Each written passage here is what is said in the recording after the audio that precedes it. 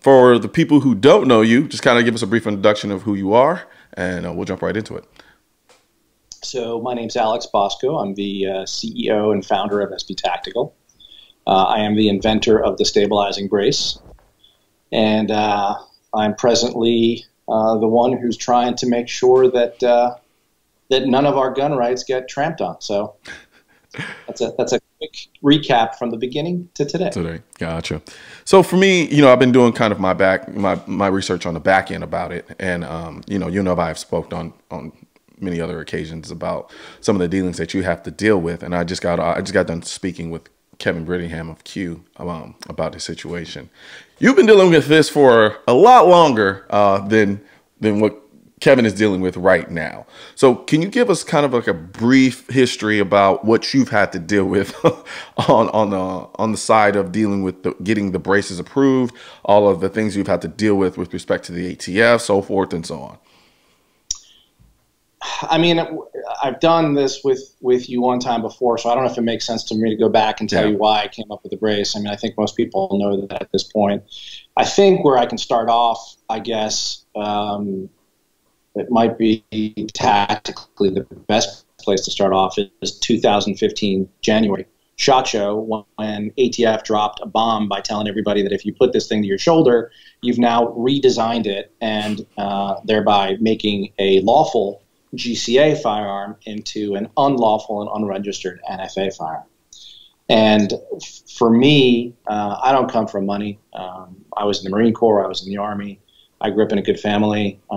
But I started this company, and essentially, to me, it's an honor to have people purchase my product. Mm-hmm. It's been a fantastic run that we've gone through so far.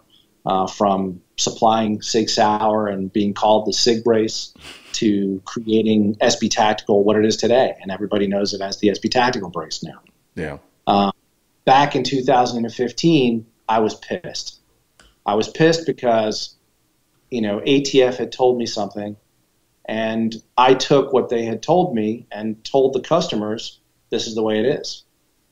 And then in 15, ATF, over political reasons, decided to say what they wanted to say. Yeah. And I think we all agree that what they said was wrong.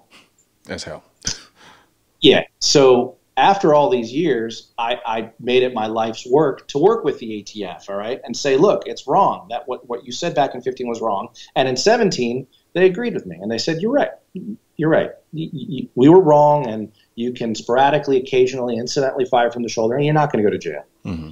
And from there, what I wanted to do was sit down with the ATF and come up with standards that allow the industry to understand what makes up a brace and what does not make up a brace. And the only way we were able to do it in the past is to look at the letters, the private letters that they submitted and people received and published online. It was the only way to do it. So we know that you've approved this brace. We know that you approved this brace and this brace and this brace. At this point, they've approved 15 different braces. Mm-hmm. I sat down with them and said, let's come up with standards and let's release those standards to the public. Well, originally they wanted to do that. And for years, I sat down with them with my attorneys, one of which I've told you before is Mike Sullivan, the former director of the ATF. He was appointed under Bush. He was a presidential appointee. Mm-hmm. Well, all these years of working with the ATF, I find it really odd that we've gotten to the point today where they go to Q, in this case, a small little company, and we sell to just about every single OEM manufacturer in the market. They've gone to a small company and said, oh, you're doing that wrong. And instead of telling them why they're doing it wrong, they're saying, it's been designed to be fired from the shoulder, and therefore it's a short-barreled rifle. Not, well, these are the standards. You've stepped outside those standards, and now this is what you can do to remediate the situation. Q asked the ATF, what do you want me to do? Yeah. And you know what the ATF said? Well, we can't tell you what to do. Well, that's BS, man. You're the regulatory agency.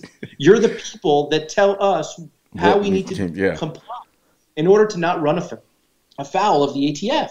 It's crazy. It's crazy. We're in La La Land.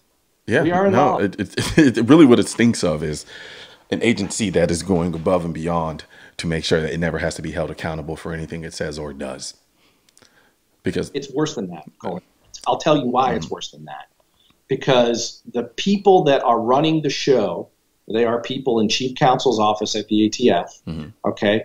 It seems to me at this point that everything points to the direction that these people are essentially political hacks. Okay. They're activists that are attempting to do nothing else than to frustrate the president's ability to be reelected in a month. Okay. What better way to do that than to piss off the millions of Second Amendment owners that have purchased our products, 3 million plus braces on the market, RSB tactical braces. Okay, what better way to do that than to create this big mess under Trump's ATF? Well, it's not Trump's ATF. Okay, these are people that have been there since Obama. Yeah. Trump, unfortunately, hasn't been able to take a flamethrower to that place yet and get rid of the hacks that are there. It's crazy. It's really crazy. Yeah. And it's upsetting. It should upset anybody that hears about it. I mean, it's obscene. There is no other word that I can use at this point, because we've done nothing other than to attempt to work with them to come up with standards. Have they come up with standards? No. They have not. Yeah. And I think the reason why I wanted to speak with you is because I knew you'd be able to communicate that in a manner in which people would understand. I think a lot of people really don't understand how serious this is, and also are unaware of all of the things that they've been doing in the past that are literally designed to frustrate us and to put us in a position where we really honestly can't exercise our right without the risk or the potential of us offending some law or breaking some law that could possibly land us in jail or being fined excessively. I mean, we're talking about in upwards of 4,000 guns that were made by Q that were sent out to regular people who bought them with their own money under the premise and the guise that these guns were acceptable as they are, only to now wake up in the morning and realize, holy crap, Mike, so you mean to tell me, theoretically speaking, I'm breaking the law right now as long as I continue to have and own this firearm that I paid with my own money and bought under good faith, believing that these were legal. And this is somehow supposed to keep who safe? It doesn't. It's funny you say that, because one of the mandates of the ATF is public safety, right? Yeah. So if public safety, let's walk through this for 1 second, okay? If public safety is the issue, okay, what public safety issue do we have with a product, one of the braces that he has, okay, that Q made? It's under licensing with us, right? Yeah. That Q makes, he designed that brace. What problem? How does that make that gun a force multiplier or more lethal? It doesn't. It doesn't at all. Okay, well then if it doesn't make it that way, then essentially what the ATF, and I'm trying to translate here, but essentially what the ATF is trying to say is that these types of guns are more dangerous and we think that they shouldn't be out in the street. Well, that's not your place, ATF. Yeah. It's not your job to promote gun control. It's not the IRS's job to promote for more taxes. If you have a problem with this product, what you can do is pick up the phone, take the director of the ATF, Regina Lombardo, and she can call up Department of Justice, the president. She can do all these things and say, we think that these things are more lethal or whatever. She can come up and say what she wants to do, but she can't take it upon herself to go after people on standards that are not made publicly available and attempt to put people in prison, which is the highest. It's what the government can do to you. It's the worst thing they can do to you, other than the death penalty, is take away your rights and throw you in a prison cell. Yeah. And essentially what the ATF has done here with Kevin is that they've gone there under the guise of a criminal procedure for making short-barreled rifles, which is a 10-year felony offense, him that you need to call back all these, like, what? You got to call back these guns? Yeah. Like, Kevin can't do that. Nobody can do that. No one. Standards. When did you tell us that you could do that, that this is the standards under which you operate? When? Yeah. Show me. There isn't. And they've effectively made themselves, so they're part of the executive branch, but they're also now made themselves a part of the legislative branch in terms of the way that they are creating law by changing these rules, and the judiciary from the standpoint that they're saying, well, we're going to rule that this is exactly what this particular federal law says, and this is what it means. Go ahead. Right. But again, I think it gets worse, and I'll tell you why. Okay. We spoke with the Department of Justice 9 months ago, okay? Mm-hmm. And the Department of Justice let the ATF know that until we come up with certain standards, and make those publicly available, that the ATF wasn't to make any directives until they did that. Okay. And I thought, great, we're finally getting somewhere now. Yeah. Well, instead of, can I swear on the show? Am I allowed to do that? You are. I'm going to bleep it because of YouTube, because then they'll limit the reach. Essentially, the ATF took that as a fuck you from their boss. Okay. And they said, oh, fuck you. And they said, no, fuck you. Okay. And essentially what they did is they took their criminal side and went after people. Because why? Because, well, DOJ only told us that the industry side, we shouldn't be doing anything. Well, if the ATF doesn't know what makes up a brace, and doesn't, if the civil side, the industry side, doesn't have available standards, what in God's name, ATF, makes you think that you should take the armed branch of the ATF and go after people with criminal consequences to attempt to put people in prison and take away their rights over something that you still don't know anything about? You don't know how to make up standards yet. No. It's crazy. It's like the joke is, and it's funny, we talk to the same people. The joke is, what do we live in, Russia? Yeah. And now I have the proof. Yeah. Now, why do you think, from your perspective, why do you think they went after Q specifically? Well, I mean, to me, it's obvious. They think that they're strong with the weak. Okay. Very weak, strong. How many? I mean, like I told you, we've sold what, 3 million braces. You think they've gone to, the big boys? I mean, I'm not trying to get them to go there now. Yeah, but they haven't gone to them. They've gone to all these small little companies. Gotcha. And okay, they haven't gone after the big boys. Well, to me, that just shows how nefarious all of this is. Yeah. Not to mention, I have direct contact with the ATF. They know who I am. They can come to me and tell me that they have issues. Do you think in all of these years they've come to me and said, Alex, they've come to me saying they've come to us once talking about marketing. They didn't like the fact. So the ATF apparently doesn't like the fact that you use their logo. So you're not supposed to use the ATF logo. Okay. So anybody who's out there, don't use the ATF logo because the ATF doesn't like that. Let's see what happens now. Anyway. Please. Yeah, no.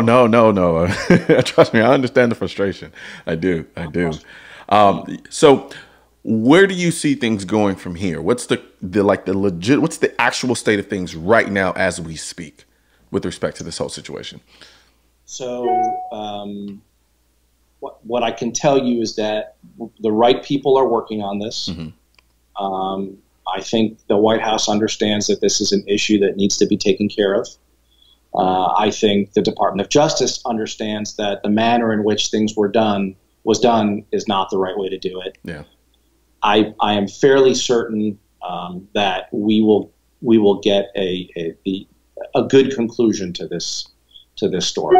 I'm fairly certain of it, but there's standard procedures to everything. Yeah. And because we're dealing with the government, it's not a light switch, as I've been told. You can't just flip the switch and make things go away.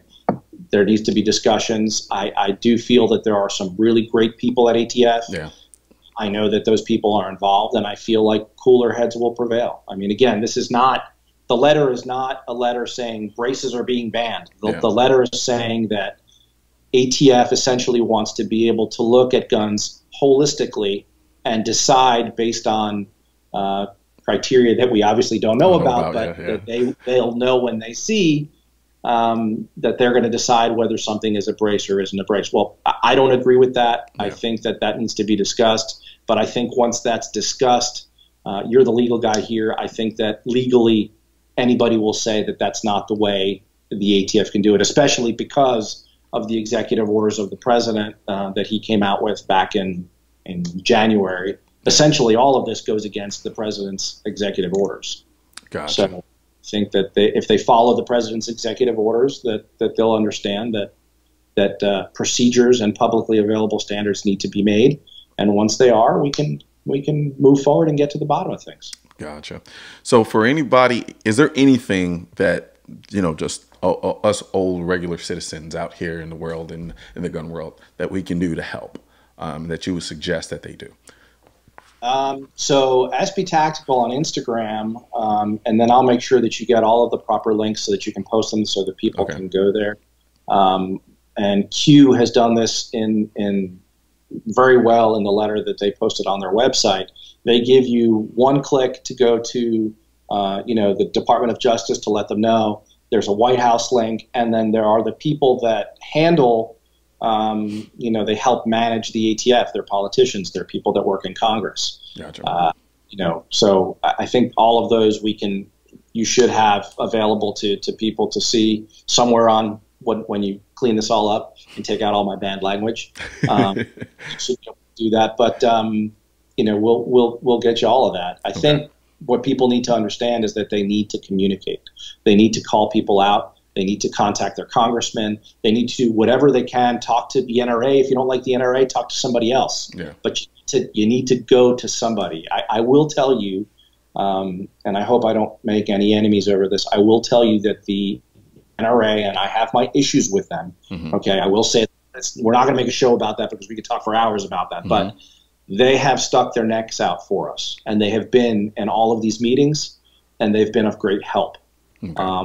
Hopefully they'll follow through, and hopefully we'll come to a good conclusion because of their help, with their help, instead of their help. Absolutely. So right now there's a culture war against the Second Amendment, which is why I need your help spreading our message to counter their message. You can help do this by leaving a comment, sharing this video, and clicking the bell and subscribe button. Let my voice be your voice, and let them know you want to keep America tactical, because the right to keep and bear arms shall not be infringed wasn't a suggestion, it was a directive. Also, if you're wondering where to purchase your AR-15s are essential, I will not comply. I am the militia. I lost all my guns in a boating accident, and your state-specific Keep America Tactical shirt, click the link next to my head or the link in the description section, or if you're watching this on a mobile device, tap the small triangle on the lower right-hand side of this video and click the link in the description.